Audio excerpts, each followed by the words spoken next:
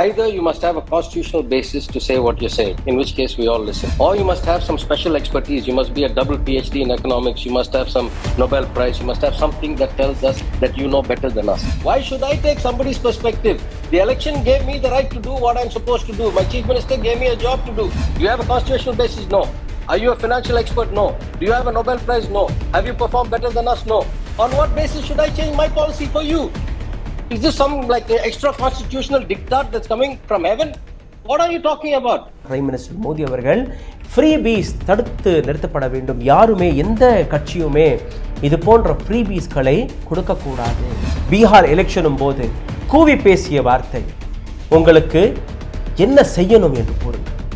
10,000 கோடி, 25,000 கோடி, 50,000 கோடி, 75,000 கோடி, 90,000 கோடி, 1,00,000 கோடி, 1.25 லட்சம் கோடி ரூபாயை நான் பீகாருக்காக ஒதுக்குகிறேன் என்று கூறிய இதே பிரைம் மினிஸ்டர். எங்களுக்கு நீங்க ஓட்டை போட்டீர்கள்னா நாங்கள் உங்களுக்கு இதை செய்து விடுவோம் அதை செய்து விடுவோம் என்று கூறிய நபர் யார் என்று நீங்க பார்த்தீர்கள்னா அதில் டாப் இடத்தில் இருக்கக்கூடிய நபர் பிரைம் மினிஸ்டர் மோடி தான்.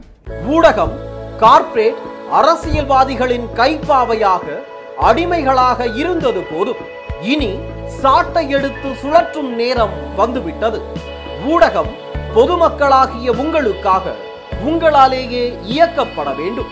ஊடக சுதந்திரத்திற்காக உங்களின் பங்களிப்பை இன்றே அளித்திடுங்கள். வணக்கம். பிரைம் மினிஸ்டர் மோடி ஒரு வார்த்தை கூறிவிட்டால் அதை எப்படியாவது ஒரு ப்ரொபகண்டா வழியாக மக்களுக்கு முன் எடுத்து வைக்க வேண்டும் என்கிற ஒரு வேலையை கோதி மீடியா பார்த்து வருகிறது. அதாவது அவர் கூறக்கூடிய ஒவ்வொரு வார்த்தையும் சரி என்று டிஃபென்ஸ் செய்யக்கூடிய வேலையை தான் கோதி மீடியா செய்து வருகிறது. பிரதமர் மோடி ஒரு புதிய வார்த்தை கூறிவிட்டார், ரேவடி கல்ச்சர், அதாவது freebies, இலவசமாக கொடுக்கக்கூடிய சப்சிடி அல்ல இலவசமாக கொடுக்கக்கூடிய ஒவ்வொரு ஸ்கீம்ஸ்களும் இந்த நாட்டில் இருக்கக்கூடிய ஒவ்வொரு நபரும் கொடுக்கக்கூடிய டாக்ஸ் பேர் கொடுக்கக்கூடிய அந்த பணத்தை வைத்துதான் மத்திய அரசாங்கம் இயங்கிக் கொண்டிருக்கிறது. அதே நேரத்தில் மாநில அரசாங்கங்கள். ஆனால் மத்திய அரசாங்கத்திடம் இருக்கக்கூடிய ஒரு சில கண்ட்ரோல் மாநில அரசாங்கத்திடம் இல்லை. மாநில அரசாங்கங்கள் தன்னுடைய வரியிலிருந்து மத்திய அரசாங்கத்திற்கு கொடுத்து அந்த இடத்திலிருந்து மத்திய அரசாங்கமும் இயங்கக்கூடிய வேலையை பார்த்து வருகிறார்கள்.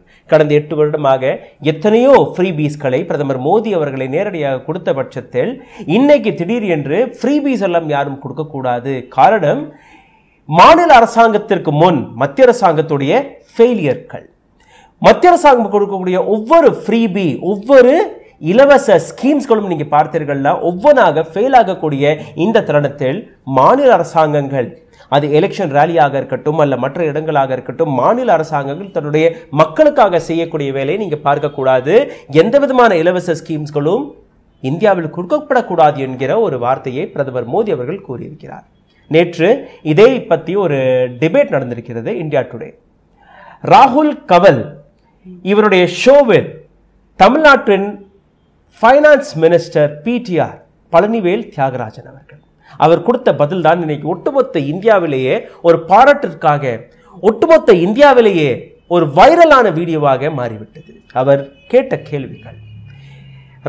ராகுல் கவல் அவர்கள் பேசும்போது பிரதமர் மோடி ஃப்ரீபீஸ் எல்லாம் கொடுக்கக்கூடாது, இது எக்கனாமிக் டிசாஸ்டர், அதாவது பொருளாதார டிசாஸ்டராக மாறிவிடும். எப்படி ஸ்ரீலங்கா இன்னைக்கு மாறி இருக்கிறதோ அதே முறையில் இந்தியாவும் மாறிவிடும் என்கிற ஒரு விஷயத்தை எடுத்து வைத்திருந்தார். ஃப்ரீபீஸ் ஏழைகளுக்கு கொடுக்கப்பட வேண்டுமா, அதாவது இலவச பொருட்கள் இலவச ஸ்கீம்ஸ்கள் ஏழைகளுக்கானதா அல்ல பிரைம் மினிஸ்டர் மோடி அவர்கள் வெறும் பணக்காரர்களுக்கு மட்டும்தான் இந்த ஃப்ரீபீஸை வழங்கி வருகிறார்களா? முதலில் PTR தியாகராஜன் அவர்கள் பேசிய இந்த வீடியோவை நீங்க பார்க்க வேண்டும். இதற்கு பின் என்ன நடந்தது, எதற்காக இந்த விஷயம் பார்க்கப்பட்டது, இதற்கான விளைவுகள் என்ன, அனைத்துமே உங்களுக்கு முன் எடுத்து வைக்க போகிறேன். முதலில் PTR தியாகராஜன் அவர்கள் கோதி மீடியாவின் கன்னத்தில் அறையும்படி என்ன பேசினார் என்று பார்த்து விடுங்கள். I have another question for you before we conclude, which is where does this debate go from here? It's become bigger now than at any time in Indian politics because there's a pushback against the Revadi culture from none less than the Prime Minister, which has never happened. This whole idea that the poor must be given, because the Prime Ministers and the BJP is trying to make the point that if there is something which leads to empowerment, you build something, it has a multiplier. Those are the kind of welfare schemes we should be investing in rather than just subsidies which take care of your immediate requirement but don't build any capacity, whether it is physical capacity or technical capacity or intellectual capacity or ability to work in the future. That's the differentiation the Prime Minister is trying to draw, which is crucial for the government and for Indian politics at this juncture. Well, first of all, I apologize. I only gave a time from 7 to 7:30. I have another thing to go to, so I'm going to drop off. I didn't expect to go on a debate. I was supposed to be interviewed by Akshay Nath. Then the game was switched on me. I agreed to come on. I'm just going to make the point. Yes. Either you must have a constitutional basis to say what you're saying, in which case we all listen. Or you must have some special expertise. You must be a double PhD in economics. You must have some Nobel Prize. You must have something that tells us that you know better than us. Or you must have a performance track record that shows that you have grown the economy wonderfully, that you have brought down the debt, that you have increased the per capita income, that you have created jobs. Then we say, oh, we listen. When neither of these is true, why should we listen to somebody's view? What makes that the gold standard? What makes that the word of God? I'm a believer. I believe in God. I don't believe that any man is God. Why should I take somebody's perspective? The election gave me the right to do what I'm supposed to do. My chief minister gave me a job to do.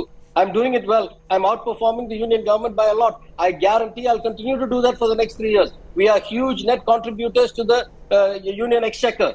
Huge. 1 rupee goes from us. We hardly get 35, 33 paisa back. What more is it you want me to do? Why should I listen? On what basis? Do you have a constitutional basis? No. Are you a financial expert? No. Do you have a Nobel Prize? No. Have you performed better than us? No. On what basis should I change my policy for you? Is this some like extra constitutional diktat that's coming from heaven? What are you talking about? PTR Thiagarajan அவர்கள் பேசிய ஒவ்வொரு வார்த்தையும் இந்த நாட்டு அரசாங்கத்தை பார்த்து, முக்கியமாக prime minister மோடியை பார்த்திருந்தது. கோதி மீடியா சார்பாக வந்த இந்த தூதர் அல்ல, இந்த அரசாங்கத்திற்காக கூலி வேலை பார்க்கக்கூடிய இது போன்ற பத்திரிகையாளர்களுக்கு கன்னத்தில் விழுந்த ஒரு மிகப்பெரிய அறையாக தான் நீங்க பார்க்க வேண்டும். Do you have constitutional basis? இந்த நாட்டு கான்ஸ்டிடியூஷன் உங்களுக்கு இது போன்ற வார்த்தைகளை பேசுவதற்கான ஏதாவது ஆதாரம் கொடுத்திருக்கிறதா? முதலில் உங்களுக்கு கான்ஸ்டிடியூஷனாலே என்னவென்று தெரியுமா என்கிற ஒரு கேள்வியை கேட்டிருக்கிறார். பதில் இல்லை. Are you a financial expert? பொருளாதார அடிப்படையில் ஒரு எக்ஸ்பர்ட்டாக, அதாவது பொருளாதார ரீதியாக உங்களுக்கு அனைத்துமே தெரியும் என்று உங்களுக்கு தெரியுமா? கிடையாது. அந்த தகுதியும் உங்களுக்கு இல்லை. To you have a Nobel prize? பொருளாதார விஷயங்களில் பேசுவதற்காக உங்களிடம் நோபல் பரிசு இருக்கிறதா மோடிஜி? இல்லை, உங்கள்கிட்ட அதுவும் இல்லை. To you perform better then as? மிக பெரிய கேள்வி. எங்களை விட நீங்கள் பெட்டராக பெர்ஃபார்ம் பண்ணியிருக்கிறீர்களா? பிஜேபி அரசாங்கம் எங்கெல்லாம் இருக்கிறதோ அவர்கள் தமிழகத்தை விட மேலாக பெர்ஃபார்ம் செய்திருக்கிறார்களா? வடநாட்டில் இருக்கக்கூடிய கேஜ்ரிவால் அரசாங்கத்தை விட பெட்டராக பெர்ஃபார்ம் செய்திருக்கிறார்களா? ஆந்திர பிரதேசத்தில் இருக்கக்கூடிய அந்த அரசாங்கத்தை விட பெட்டராக பெர்ஃபார்ம் செய்திருக்கிறார்களா? இவர் கேட்ட கேள்வி, நாங்கள் 1 ரூபாய் மத்திய அரசாங்கத்திற்கு எங்களுடைய வரியிலிருந்து ஒதுக்கி கொடுக்கிறோம், எங்களுக்கு என்ன கொடுக்கிறீர்கள்? வெறும் 35 பைசா. அதாவது நாங்கள் தான் உங்களுக்கு கொடுக்கிறோமே ஒழிய நீங்கள் எங்களுக்கு எதுவுமே கொடுக்கவில்லை. எதற்காக என்னுடைய பாலிசியை நான் மாற்றிக்கொள்ள வேண்டும்? எங்களுடைய மாநிலத்தில் எங்கள் மாநில மக்களுக்கு நாங்கள் செய்யக்கூடிய தொண்டுகள், நாங்கள் கொடுக்கக்கூடிய அந்த ஃப்ரீபீஸ் அல்ல நாங்கள் கொண்டு வரக்கூடிய ஸ்கீம்ஸ்கள், இதை பார்த்து எதற்காக நீங்கள் கேள்வி கேட்கிறீர்கள்? இதே நேரத்தில் பிரைம் மினிஸ்டர் மோடி கடந்த 8 ஆண்டுகளில் எத்தனை முறை ஃப்ரீபீஸ்களை பற்றி பேசியிருக்கிறார்? எத்தனை இடங்களில், முக்கியமாக பீகார் எலெக்ஷனும் போது கூவி பேசிய வார்த்தை, உங்களுக்கு என்ன செய்யணும் என்று கூறுங்கள். 10,000 கோடி, 25,000 கோடி, 50,000 கோடி, 75,000 கோடி, 90,000 கோடி, 1 லட்சம் கோடி, 1.25 லட்சம் கோடி ரூபாயை நான் பீகாருக்காக ஒதுக்குகிறேன் என்று கூறிய இதே பிரைம் மினிஸ்டர். அதாவது தேர்தலுக்கு முன் பிரைம் மினிஸ்டர் வாயிலிருந்து எந்த விதமான ஃப்ரீபீஸும் வரலாம், பிரைம் மினிஸ்டர் வாயிலிருந்து எந்த விதமான ஸ்கீம்ஸ்களுக்கான அறிவிப்பும் வரலாம். ஆனால் மாநில அரசாங்கங்கள் அதை செய்யக்கூடாது. பழனிவேல் தியாகராஜன் அவர்கள் பேசிய இந்த உரைக்கு பின் இதே இடத்தில் இன்னொரு கேள்வியும் அவர் கேட்டிருந்தார். To you have double PhD in economics? உங்களிடம் எக்கனாமிக்ஸ், அதாவது பொருளாதாரத்தின் மீது பிஹெச்டி பட்டங்கள் இருக்கிறதா? அப்போ எதற்காக நான் நீங்க பேசுவதை கேட்க வேண்டும்? பிரைம் மினிஸ்டர் மோடியை நேரடியாக தாக்கி பேசியிருக்கிறார். அதாவது தமிழகத்தில் தமிழக மக்கள் எங்களுக்கு ஓட்டை போட்டிருக்கிறார்கள், தமிழக மக்கள் உங்களை நம்பி எங்களை தேர்வு செய்து எங்களுடைய ஆட்சி இங்கே அமைக்கவில்லை. தமிழக மக்களுக்காக என்ன செய்யணும், என்ன நல்லது என்ன கெட்டது என்று எங்களுக்கு தெரியும். உங்களுக்கு தேவையானது, உங்களுக்கு வரக்கூடிய அந்த வரிப்பணம் உங்களுக்கு போய் சேருகிறதா இல்லையா? அதிலிருந்து மத்திய அரசாங்கம் எங்களுக்கு எங்கள் மாநிலத்திற்கு என்ன செய்கிறது என்று கேட்டு சொல்லுங்கள். உங்களால் பதில் கொடுக்க முடியாது. இது போன்ற கடுமையான ஒரு விமர்சனத்தை தான் வைத்திருக்கிறார். இதே நேரத்தில் நீங்கள் பார்த்தீர்கள்னா ஃப்ரீபீஸை பற்றி சுப்ரீம் கோர்ட்டும் தன்னுடைய கருத்தை பகிர்ந்திருக்கிறது. சுப்ரீம் கோர்ட் கேட்ட விஷயம், எதை நீங்கள் ஃப்ரீபீஸாக நீங்கள் கருத முடியும்? மன்ரேகா 100 நாட்கள் திட்டம், இது ஃப்ரீபீஸா? இது போன்ற எப்படி நீங்கள் டிஃபைன் செய்ய முடியும்? எது இலவசமாக கொடுக்கப்பட வேண்டும், எது இலவசமாக கொடுக்கப்படக்கூடாது? விவசாயிகளுக்கு மின்சாரம் இலவசமாக கொடுத்தால் அந்த மின்சாரத்தை வைத்து உங்களுடைய விவசாயம் தான் அதிகரிக்கும், அதாவது ப்ரொடக்ஷன் அதிகரிக்கும். அதை எப்படி நீங்கள் ஃப்ரீபீஸாக பார்க்க முடியும்? இதே போன்ற எத்தனையோ விஷயங்கள். இதே நாட்டு பிரைம் மினிஸ்டர் 13 கோடி மக்களுக்கு எல்பிஜி சிலிண்டரை வழங்கினார். ஆனால் அதிலிருந்து 11 கோடி மக்கள் அந்த எல்பிஜி சிலிண்டரை ரீஃபில் செய்யக்கூட முடியாமல் இன்னைக்கு தத்தளித்து வருகிறார்கள். ஒரு சிலிண்டருடைய விலை 1150 ரூபாய், 1100 ரூபாய். இந்த இடத்தில் சுப்ரீம் கோர்ட் பேசிய இன்னொரு வார்த்தை, can't prevent political parties from making promises. எங்களால் ஒரு மாநில கட்சிகளை நீங்கள் எந்த விதமான ப்ராமிஸும் செய்யக்கூடாது. தேர்தல் வரும்போது நாங்கள் இதை பண்ணுவோம், நாங்கள் அதை பண்ணுவோம், நாங்கள் இதை கொடுப்போம், நாங்கள் அதை கொடுப்போம் என்று கூறக்கூடிய அந்த ப்ராமிசஸ்களை எங்களால் தடுத்து நிறுத்த முடியாது.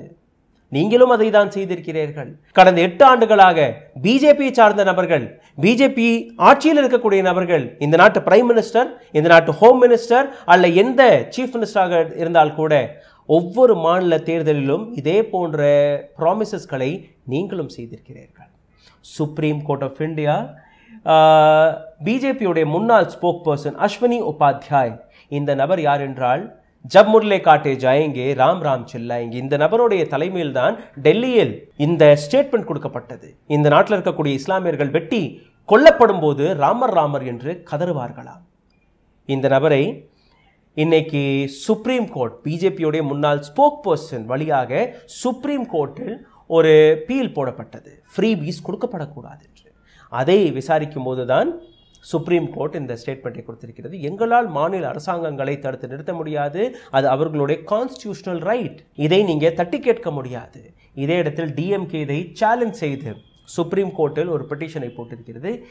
எப்படி ஒரு மத்திய அரசாங்கம் எங்களை தடுத்து நிறுத்த முடியும் என்று.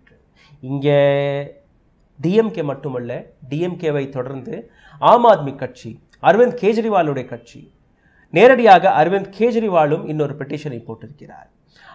அவரை தொடர்ந்து தெலுங்கானாவின் சீஃப் மினிஸ்டர் கேசிஆர் அவரும் ஒரு பெட்டிஷனை போட்டிருக்கிறார். இது எங்களுடைய ரைட், எங்களுடைய ரைட்டை நீங்கள் எப்படி தட்டி கழிக்க முடியும்? அதாவது இந்த நாட்டில் இருக்கக்கூடிய மத்திய அரசாங்கத்துடைய நோக்கம், நாங்கள் செய்யக்கூடிய விஷயம், அதாவது நாங்கள் கொண்டு வரக்கூடிய ஸ்கீமை மட்டும்தான் ஒவ்வொரு மாநில அரசாங்கங்களும் இம்ப்ளிமெண்ட் செய்யணும். இதற்கு மேல் இந்த நாட்டில் மோடியை தாண்டி, பிஜேபியை தாண்டி வேற யாருமே எந்த விதமான வாக்குறுதிகளையும் கொடுக்கக்கூடாது, எந்த விதமான ப்ராமிசஸ்களையும் அவர்கள் செய்யக்கூடாது. காரணம், நாங்கள் ஒரு வாக்குறுதியை கொடுக்கும்போது நாங்கள் ஃபெயில் ஆகி விடுகிறோம். 2015ஆம் ஆண்டு 2014ஆம் ஆண்டு நாங்கள் கொடுத்த வாக்குறுதிகள் என்ன ஆனது என்று நீங்கள் பார்த்தீர்கள்னா எதுவுமே நடக்கவில்லை. ஆகையால் இன்னைக்கு மாநில அரசாங்கங்கள், எங்களை விட பெட்டராக பர்ஃபார்ம் செய்யக்கூடிய மாநில அரசாங்கங்கள் எங்களுக்கு சேலஞ்சாக இருக்கிறார்கள். 2024ஆம் ஆண்டு வரக்கூடிய தேர்தலில் இதே போன்ற கேள்விகளை அவர்கள் எடுத்து வைப்பார்கள். சமீபத்தில் ஆகஸ்ட் 22ஆம் தேதி நான் கொடுத்த எத்தனையோ வாக்குறுதிகளை ஞாபகப்படுத்தி காட்டினார்கள். PM Awas Yojana, Ujjwala Yojana, her her நல், நல் சே ஜல், பிஜ்லி, டாய்லெட், இது போன்ற எத்தனையோ வார்த்தைகளை நான் கூறினேன். எதுவுமே என்னால் பூர்த்தி செய்ய முடியவில்லை. அதனால் இந்த அனைத்து நபர்களுமே இன்னைக்கு எங்களை பார்த்து கேள்வி கேட்க தொடங்கிவிட்டார்கள். இவர்கள் அந்த வாக்குறுதிகளை கொடுத்தாலும் தானே இவர்கள் எங்களை பார்த்து கேள்வி கேட்க முடியும். இவர்களை அந்த கேள்வி கேட்கக்கூடிய நிலையிலேயே நாங்கள் வைக்க மாட்டோம். அதனால் தான் பிரைம் மினிஸ்டர் மோடி அவர்கள் ஃப்ரீபீஸ் தடுத்து நிறுத்தப்பட வேண்டும், யாருமே எந்த கட்சியுமே இது போன்ற ஃப்ரீபீஸ்களை கொடுக்கக்கூடாது. இப்படி பண்ணீர்கள்னா இது ஒரு மிகப்பெரிய எக்கனாமிக் கொலாப்ஸாக மாறிவிடும். எப்படி ஸ்ரீலங்கா இருக்கிறதோ அதே முறையில் இந்தியாவும் மாறிவிடும் என்கிற ஒரு பிம்பத்தை கிரியேட் செய்ய பார்த்திருக்கிறார் பிரைம் மினிஸ்டர் மோடி. ஆனால் இந்த இடத்தில் நீங்கள் பார்த்தீர்கள்னா பிரைம் மினிஸ்டர் மோடி அவர்கள் அல்ல பிஜேபியர்கள் எத்தனையோ தலைவர்கள் இதற்கு மேல் பிரைம் மினிஸ்டர் மோடி பேசிய வார்த்தையை டிஃபெண்ட் செய்ய முன் வருவார்கள். அதற்கான விளக்கத்தை நான் உங்களுக்கு எடுத்து காட்டுகிறேன்.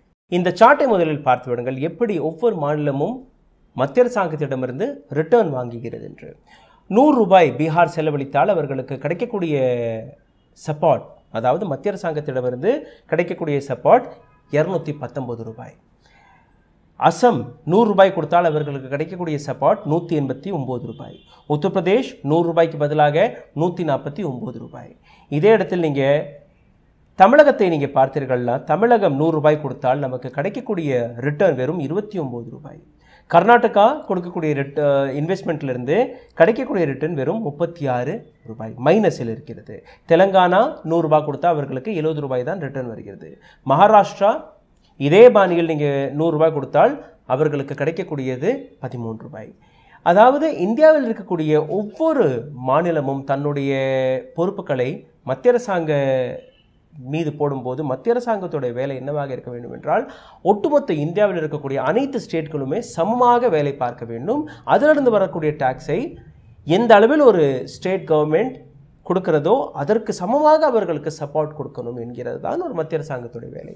ஆனால் இங்கே என்ன நடக்கிறது, டாக்ஸ் எப்படி கலெக்ட் செய்யப்படுகிறது என்று முதல் ஒரு சார்ட்டில் பார்த்து விடலாம். அதாவது ஓவரால் ஒரு வருமானம், அந்த வருமானத்திலிருந்து எந்த அளவில் மத்திய அரசாங்கம் ஒரு மாநில அரசாங்கத்திடமிருந்து டாக்ஸை கலெக்ட் செய்கிறது. உதாரணத்திற்கு ஒரு கடையில் நீங்கள் பிஸ்னஸ் செய்து வருகிறீர்கள், அங்கிருந்து வரக்கூடிய வருமானத்திலிருந்து அந்த கடைக்காரர் உங்களுக்கு ஒரு ப்ராஃபிட்டை கொடுக்கிறார். ஆனால் கொஞ்ச நேரத்திற்கு பின் அதே ப்ராஃபிட்டிலிருந்து நீங்கள் அந்த கடைக்காரருக்கு ரிட்டர்ன் கொடுக்கும்போது அது நெகட்டிவில் இருந்தால் அந்த பிஸ்னஸ் எப்படி ஓடும் என்று நீங்கள் புரிந்து கொள்ள வேண்டும். இதே இடத்தில் இன்னொரு விஷயத்தை நீங்கள் பார்த்தீர்கள்னா எப்படி எந்த மாநிலம் எவ்வளோ கொடுக்குறது என்று இந்த சார்ட்டை நீங்கள் பாருங்கள். எவ்வளோ செல்ஃப் சஃபிஷியண்ட்டாக ஒவ்வொரு மாநிலமும் இருக்கிறது. இதில் நீங்கள் பார்த்தீர்கள்னா ஒட்டுமொத்த இந்தியாவுடைய மேப்பை நீங்கள் பார்த்து வருகிறீர்கள். தமிழகம் இந்தியாவில் எல்லாத்தை விட அதிகமாக கொடுக்கக்கூடிய மாநிலங்களில் தமிழகமும் ஒன்று. தமிழகம், மகாராஷ்டிரா, தெலுங்கானா மற்றும் ஹரியானா. அதாவது ஒவ்வொரு ஸ்டேட்டும் எடுக்கக்கூடிய அந்த வருமானத்திலிருந்து அந்த டாக்ஸ் கலெக்ஷனிலிருந்து கிட்டத்தட்ட 63.1% ரிட்டர்னாக சென்ட்ரல் கவர்மெண்ட்டுக்கு கொடுத்து விடுகிறது தமிழ்நாடு. இதே இடத்தில் மகாராஷ்டிராவை நீங்கள் பார்த்தீர்கள்னா 67% அவர்களுடைய பங்கு மத்திய அரசாங்கத்திற்கு போகிறது. 61.3% தெலுங்கானாவிலிருந்து போகிறது. ஹரியானாவிலிருந்து நீங்கள் பார்த்தீர்கள்னா 62.4%. டெல்லி 85% தன்னுடைய வருமானத்திலிருந்து டாக்ஸ்லிருந்து மத்திய அரசாங்கத்திற்கு கொடுக்கிறது. அங்கிருந்து அவர்களுக்கு கிடைக்கக்கூடிய ரிட்டர்ன் என்ன? இதுதான் மிகப்பெரிய கேள்வி. அதாவது இது போன்ற ஒரு சில மாநிலங்கள் பார்க்கக்கூடிய வேலை, அவர்களுடைய பணம், அவர்களுடைய வரி பணத்தால் எந்த அளவில் அவர்களுக்கு ரிட்டர்ன் கிடைக்கிறது என்றால் அதுதான் ஒரு மிகப்பெரிய கேள்விக்குறியாக இருக்கிறது. இதை தாண்டி 30% 60% எந்த ஸ்டேட் மத்திய அரசாங்கத்திற்கு கொடுக்கிறது என்று நீங்கள் பார்த்தீர்கள்னா கர்நாடகா, கேரளா, குஜராத், இந்த பக்கம் பார்த்தீர்கள்னா மணிப்பூர், மத்திய பிரதேஷ், இது போன்ற மாநிலங்கள்.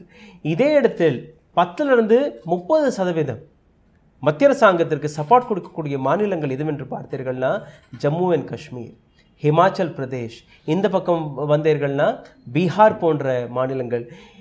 எந்த விதத்தில் ஒரு டாக்ஸ் ஸ்லாப் வேலை பார்க்கிறது என்று நீங்கள் பாருங்கள். நாகாலாந்து, மணிப்பூர், மிசோரம், இது போன்ற மாநிலங்கள் 10%க்கும் கீழே தான் அந்த சப்போர்ட்டை மத்திய அரசாங்கத்திற்கு எக்ஸ்டெண்ட் செய்கிறது. அதாவது ஸ்ரீலங்காவை முன்னிறுத்தி காட்டியிருக்கிறார் பிரதமர் மோடி அவர்கள். தமிழ்நாடு, தெலுங்கானா, மகாராஷ்டிரா, ஹரியானா, டெல்லி, கர்நாடகா, கேரளா போன்ற மாநிலங்கள் இவர்களும் கம்மியாக கொடுப்பதில்லை. கிட்டத்தட்ட 30% கொடுத்து வருகிறார்கள். அதாவது இது போன்ற மாநிலங்கள் தன்னுடைய வருமானத்திலிருந்து மத்திய அரசாங்கத்திற்கு கொடுக்கும்போது ஒரு செக் அண்ட் பேலன்ஸ் வருகிறது. அதாவது இந்தியா எப்போவுமே ஸ்ரீலங்காவாக மாறாது என்கிற ஒரு விஷயத்தை நான் ஏற்கனவே கூறியிருக்கிறேன். ஸ்ரீலங்கா கொலாப்ஸ் ஆனதற்கான காரணம் அங்கே செக் அண்ட் பேலன்ஸ்க்கான சிஸ்டமே இல்லை. ஆனால் இந்தியாவில் அது இருக்கிறது. ஒரு மாநிலம் பெர்ஃபார்ம் செய்யும் போது அந்த மாநிலம் இன்னொரு மாநிலத்தை சப்போர்ட் செய்து வருகிறது. இன்னொரு மாநிலம் அதிலிருந்து பெனிஃபிட் அடைந்து தன்னுடைய மக்களுக்கு அதற்கான பெனிஃபிட்டை எடுத்து கொடுத்து வருகிறார்கள். இந்தியா ஒரு ஃபைனான்சியல் மெக்கானிசத்தில் இயங்கிக் கொண்டிருக்கக்கூடிய ஒரு மிக அழகான நாடு. ஆனால் இந்த நாட்டில் அரசியல்வாதிகள் தன்னுடைய அரசியல் லாபத்திற்காக ஃப்ரீபீஸ் என்கிற விஷயத்தை வைத்து எப்படி தனக்கான லாபத்தை தேடிக்கொண்டிருக்கிறார்கள் என்பதுதான் ஒரு மிகப்பெரிய கேள்வியாக இருக்கிறது. இந்த இடத்தில் நீங்கள் அனைத்து கட்சிகளையுமே முன்னெடுத்து வைக்கலாம். ஆனால் இந்த இடத்தில் மத்திய அரசாங்கத்துடைய சூழ்ச்சி, எங்களை தாண்டி வேற யாருமே இந்த ஃப்ரீபீஸ்களை அறிவிக்கக்கூடாது, எங்களை தாண்டி வேற யாருமே இந்த ஃப்ரீபீஸ்க்கான அந்த ஓட் கலெக்ஷனை வாங்கிவிடக்கூடாது. எந்த அளவில் கடந்த 8 ஆண்டுகளில் பிரைம் மினிஸ்டர் மோடி அவர்கள் வாக்குறுதிகளை கொடுத்தாரோ அது உங்களுக்கு ஞாபகத்தில் இருக்கா இல்லையே என்று எனக்கு தெரியவில்லை.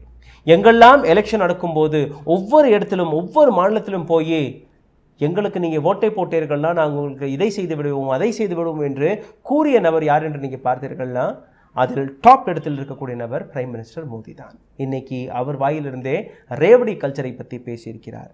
அதற்கான பதிலை கொடுக்கும்படி PTR பழனிவேல் தியாகராஜன் அவர்கள் கொடுத்த பதில், இதை பற்றின செய்திகள் ஒட்டுமொத்த சோஷியல் மீடியாவில் வைரலாகி கொண்டிருக்கிறது. இதை பற்றின உங்களுடைய கருத்தை நீங்கள் கீழே கமெண்ட் பாக்ஸில் எழுதலாம். நன்றி, வணக்கம். ஊடகம் கார்ப்பரேட் அரசியல்வாதிகளின் கைப்பாவையாக அடிமைகளாக இருந்தது போதும், இனி சாட்டை எடுத்து சுழற்றும் நேரம் வந்துவிட்டது. ஊடகம் பொதுமக்களாகிய உங்களுக்காக உங்களாலேயே இயக்கப்பட வேண்டும். ஊடக சுதந்திரத்திற்காக உங்களின் பங்களிப்பை இன்றே அளித்திடுங்கள்.